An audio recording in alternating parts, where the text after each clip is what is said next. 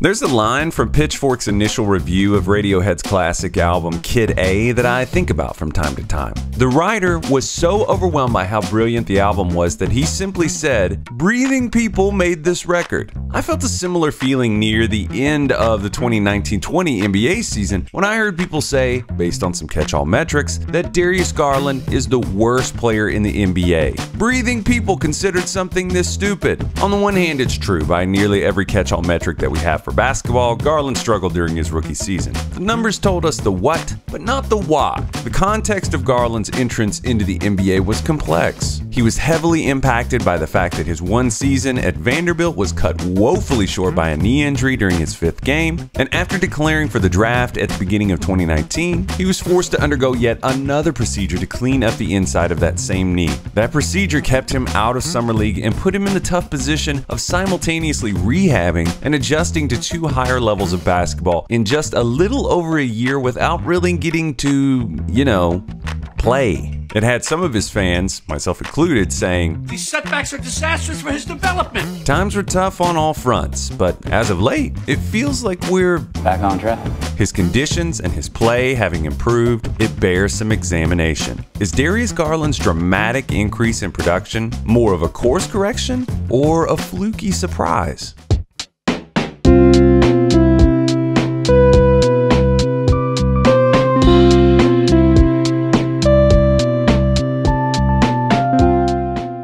If you don't know, Darius Kennard Garland is a 6'1", wickedly fast and terrifically skilled second-generation NBA point guard from Gary, Indiana. This is DG's 3rd season in the league after the Cleveland Cavaliers selected him 5th overall in the 2019 NBA draft. Normally during episodes of The Leap, we talk about what a player could do to hit the all-star level of play, but Darius beat me to the punch. He was an all-star selection for the 2021-22 season, and justifiably so, with the explosion of production that he's enjoyed. I'm sure that when the Cleveland coaching staff decided to put the ball in DG's hands, this is exactly how they hoped it would go. With the highest usage rate of his career, Garland has responded by upping more or less all of his counting stats. He's averaging 21.4 points per game, 8.6 assists, and 1.2 steals, and he's hitting on 37.2% of his 6.8 three-point attempts. He's also posting his highest pick and roll and isolation efficiencies to date. Darius isn't a physically imposing player aside from being laterally twitchy and fast in the open court. He's solidly built, not overly skinny but also not overly stout, with a 6'5" wingspan. What makes Garland special is the balance and the richness of his skill set. Growing up, he's listed his emulation touch points as Chris Paul, Kyrie Irving, Steve Nash, and of course, his dad, Winston Garland. Aspiring to be like 3 of the most skilled players ever to play the sport is definitely ambitious, but watching Garland play doesn't feel ridiculous at all. I've always said that I think the economy of DG's handle reminds me of someone who played with his dad, the elder Tim Hardaway. Now, when I say economy, I'm talking about the way Garland doesn't really play around with his food. He unleashes succinct, effective dribble combos that almost seem like they could have kung fu sound effects set to them. Perfect. Handle alone is fun, it preps the development of other skills, but Garland really separates himself in that he's able to use that handle to weaponize the rest of his game. Darius is a respectable, crafty, and creative below-the-rim finisher for his size. However, it's the shooting that gets the people going. Darius Garland was born to let it fly. His crosses slay defenders, you seek but will not find. Darius Garland, no pressure can contain him. The elegance of movement, love's always fine. J.A. no play, let the young man shoot it. Yes, the handle's groovy. Surprise LeBron's in Cleveland. It doesn't take a Jerry West level scout to watch him take a couple of shots for a person to say, The boy has the gift. Mechanically, there's nothing to gripe about. He gets balanced quickly, even coming out of a dead sprint. His load up and energy transfer are consistently smooth, and just look at how straight that elbow stays over and over. I'd also add that Garland has one of the harder, flickier wrist flexing motions that I've ever seen. He makes absolutely sure that that ball flies exactly where it's supposed to. This has scientific backing. According to Second Spectrum, the average arc angle of one of Garland's jumpers is 49.8 degrees, which is in the 94th percentile of the league. Maybe it's nature, maybe it's nurture, but watch Darius's dad shoot this dribble jumper back in 1987. Similar sweetness. That glorious shot is put to use in a variety of ways. He can do it off of screens. Only Steph Curry and Duncan Robinson have had more off-screen actions run for them this year. And DG is a killer in those situations. On the season, he's shooting 50% on all off-screen looks and 39% from three. But with an increase in touches and usage, one of Garland's most prominent leaps this season has been in his self-created threes, shooting off the bounce. From last season to this season, he's seen an over 20% increase in his number of unassisted threes. His most lethal weapon is the step back three. Over a fifth of his self-created looks are step backs, and he's shooting a scorching 49.3% on those looks. The tightness of his handle combined with the severity of his stop-start ability, it's pure violence. Violence? Yes, Dirk Diggler, I said violence. It's savagery, and dynamic savagery at that.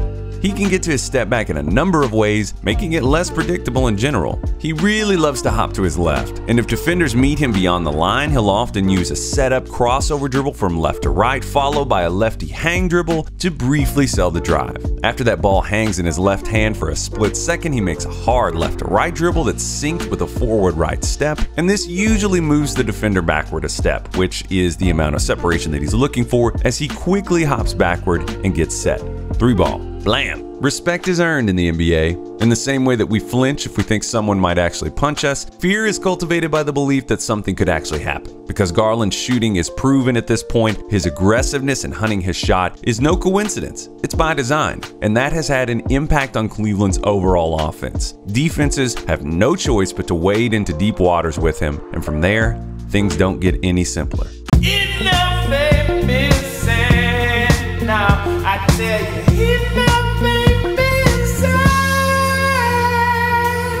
Woo. Coming into the draft, my initial projection on Garland was that this was a scoring league guard who was a willing passer, one who would be best suited next to a bigger playmaker who can enable him to roam. What I failed to give him credit for was his playmaking, and enough ain't been said about that. We talked about the shooting, but I think the entire basketball world should take a moment to appreciate the touch that's present throughout Garland's game, in his handle, in his shooting, and also in his passing. I am ready to say that he is in the elite category of this conversation at only 22 years old. When these three facets work together in a knowing balance with one another, beautiful things happen. I mean, watch this lefty live dribble overhanded pass to Mobley, placed right between his hands in the basket so that all he has to do is dunk it. But passing and playmaking aren't always necessarily the same thing. Great passers can simply seize what's there, which is valuable, but the best playmakers in the world are experts at manipulating and creating something that could be there. Watch Garland use that hang dribble again, this time to tease Randall's eagerness to contest his shot and then attack middle. He actually fakes two people out here. He forces RJ Barrett to jump all the way into the gap with a left-footed jab, which forces Evan Fournier to sprint up to zone Cedi Osman and Isaac Okoro. Then Garland absolutely sells this kick out with a head and shoulder fake, but then fires it to the corner to Okoro, who promptly squanders the dime drop. Another major development in Garland's game has been his patience when navigating the middle of the floor. In high traffic areas and the half court, smaller guards have to find ways to be the warden and not the prisoner. Part of his evolution has been to move away from seeing every drive as a linear one action, one reaction sequence. There are times when he'll drive, draw help, and find a cutting finisher like he does here with Jared Allen, but sometimes the defensive response is going to be good enough to require a second or a third decision from the handler, and learning this has been a process for Garland. Those occasions can call for Garland to simply keep his dribble alive and probe to the other side of the floor instead of being goaded into a tough shot or a disadvantaged pass. This can lead to sequences like this one that are positively Nash Amari-esque. That ability to get to spots and play with patience has really enhanced his lane game. Because of his expert touch shooting in the lane, shooting floaters, Darius has also become a skilled manipulator of the balance between engaging the backline defender by threatening to shoot a floater and throwing a lob to a teammate in the dunker spot. His efficiency shooting that shot is up 13.2% from a year ago, and his increase in completed passes has both improved his lane assist numbers and lowered his turnovers. Better targets also help, and I think it's somewhat safe to say that Evan Mobley and Jared Allen are upgrades this season for Cleveland. Granted, if you're going to make an offensive omelet, you're going to break some eggs. DG does have a tendency to get swallowed up by a crowd in transition and have trailing defenders surprise him, and many of his turnovers are blocked attempts at a lob, but overall the aggressiveness is great. I've always thought that sequential thinking is really important for initiators at this level. Watch this 5-play sequence from overtime of Cleveland's March 14th win over the Clippers. First possession. Garland gets off to a rough start in this left side pick and roll with Mobley. He slowly works his way to the middle with Amir Coffey on his back, and instead of simply bouncing this to Mobley when he has the chance, he gets himself in a compromised position by trying to skip this pass to Karis LeVert, and Terrence Mann, aka the boat rocker, is all over it. Second possession. Cleveland changes it up. Garland is the screener. Knowing the Clippers are switching everything, he gets Batum now and wheels straight into a dribble handoff with Mobley. This time he snakes it, coming right to left as a probe to see what the defense does. Sure enough, they come with him. Now DG suddenly has a ton of space to loft a beautiful pass over the top to Mobley, and he finishes it. Third possession. This time Terrence Mann top locks to prevent the switch. Mobley comes to set the screen. Mann goes under. Blam. Fourth possession, same thing, high ball screen coming left. Mann comes over the screen to prevent Garland from shooting another three. Zubac meets him higher in a hard hedge. Garland says, cool, I'll just throw this to my big. Mobley fakes this pass to LeVert, which opens up a Coro, layup, and one. Finally, the Clippers pay Garland the ultimate respect by saying, we'd rather play 4-on-3 than have you make a decision, and they blitz him once he crosses the timeline. He gets rid of it just in time. Drive, kick, drive, kick, drive, kick, three, ball game. Defensively, a player like Garland has limited options in terms of role. He's not going to be super switchable, he's not going to be a mistake eraser, and typically he's not going to be taking on the toughest perimeter assignments. Early on, it was tough sledding on this front. He lacked the strength to bother drivers, and in switches it was tough for him to compete with the strength or the length of taller shot creators. He's had to fight tooth and nail to get his head above water in this sense, and slowly but surely he's made up ground. Garland has quick hands, and I've never found his defensive effort to be lacking, but added strength and familiarity with the NBA game have helped him to be less of a liability on an island against a bigger scorer. When guards of Garland's size are this productive, teams have to find ways to keep them on the floor, and the obvious way to do that is by optimizing the roster. Surround them with players that can amplify their strengths and cover their weaknesses. Luckily, the Cavs have been able to do that with their recent acquisitions. Likely Rookie of the Year Evan Mobley and first-time All-Star Jared Allen are a luxury to have. Both are extremely long, nimble athletes with above-average anticipation and timing, and their versatility enables lineup flexibility. It also enables Garland, used primarily as a point-of-attack defender, to play aggressively in ball screens. Still, on the offensive end, I do worry a bit that once teams find themselves in a playoff series with Cleveland, they will put all of their focus on Garland as a means of shutting Cleveland's water off. I saw multiple occasions this season when he was played aggressively with body bumps and swipes, and he failed to get the benefit of the doubt. There are some long, daunting rosters out there. When they aren't about to brawl with each other, physical, switchable teams like the Miami Heat can put a positionally clever on-ball defender like PJ Tucker on him, with an uber athlete like Bam Adebayo waiting around the corner at the level of the screen, making it difficult to take the shot that he loves, while also having the ability to mirror DG into the paint. They even have Jimmy Butler sitting patiently on this diagonal passing lane. An antidote to this could be to occasionally move Garland out of the crosshairs and prevent the defense from loading up on him. This was easier to do when the Cavs could roll out lineups with Ricky Rubio, another clever pass-first point guard, which freed DG up to move without the ball. Darius Garland has the respect of his elders and his peers. I'm going to go with Darius Garland. Nice pick. DG, the PG. I know you wanted him, KD. I know you wanted him, KD. I know, you know I did. That's why you did that. But I know Darius real well too. I've known him since he was in high school. He's so shifty, man. And he one of the guys that I love to watch when I'm at home watching games. Obviously, Darius is a young, great player. I think he's going to be a superstar. What a remarkable turn of basketball events the past 12 months have been for the Cavs, who have managed to nearly double their win total already and establish themselves as these dudes are fearless and they're going to be a pain in the ass in a playoff series team.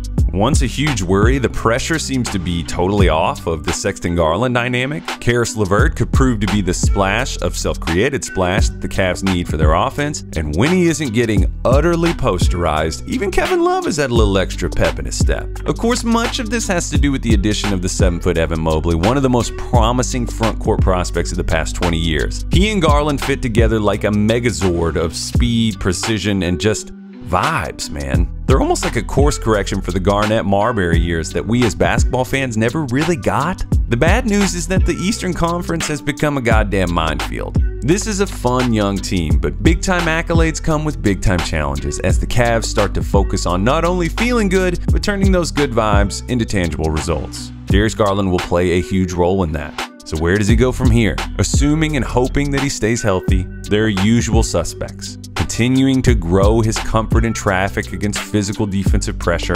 counting on the premise that his reputation in the league should increase his trips to the free throw line, expanding his situational counters. He's shown that he's a fluid playmaking problem solver. Just how good can he get? I was conservative about that in the past, so I hesitate to do it again, because the man that they call Boog has given the basketball world ample reason to believe. Let me know if you agree.